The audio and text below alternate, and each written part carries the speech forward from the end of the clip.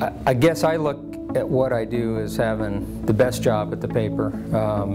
I just feel blessed to be able to combine my love of history and politics, and more than anything else, having the privilege to give my opinion each day in the newspaper, and it's something that I take, that responsibility I take very seriously.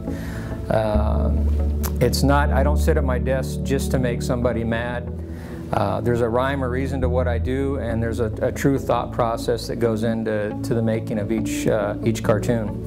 I do it because I think it's worthwhile, and I think you can change people's minds sometimes through a cartoon. I think locally you can really have that impact. Our smoking ban was a good example of this newspaper taking on a very important issue, public health issue, and championing that, and actually helping, I think, to persuade some of our policymakers and leaders of the city to implement this ban.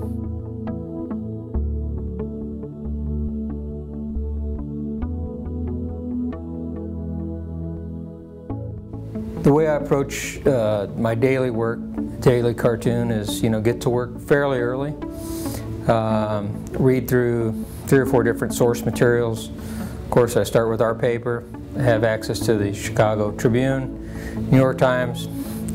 Read through different pieces that interest me. I may surf the web a little bit, and then I start looking for an idea for the next day's edition. And what I try to do is come up with a cartoon idea, whether it's state, local, national, but focus on what I think the burning issue of the day is. And then I start just kind of free-forming ideas in my head. A lot of times I'll sit there at my desk, a couple pieces of paper on the desk, pencils, and be staring kind of blankly out my window. And generally that's the time that an editor will walk in. It will look incredibly like I'm goofing off, but there is a rhyme or reason to this process. It's trying to clear my mind a little bit and think about visual images that might be appealing to the reader.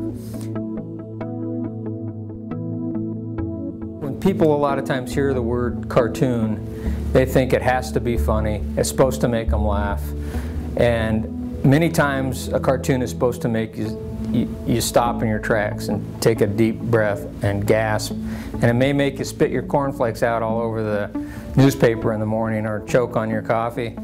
But the power of the image was very apparent this year in the New Yorker cartoon with Senator Obama and his wife Michelle Obama, that created quite a controversy. And it goes back to the times of the cavemen. They communicated with pictures. And so it's interesting to be involved in an art that creates so much consternation or fire and ire on the editorial page. People will look at a picture and they will get so upset. You might have a column right next to it that says in 1,000 words what I say in one simple picture, and people will respond to the cartoon much more vigorously than they will to the written word. So that's the day of Editorial Cartoonist. Thanks.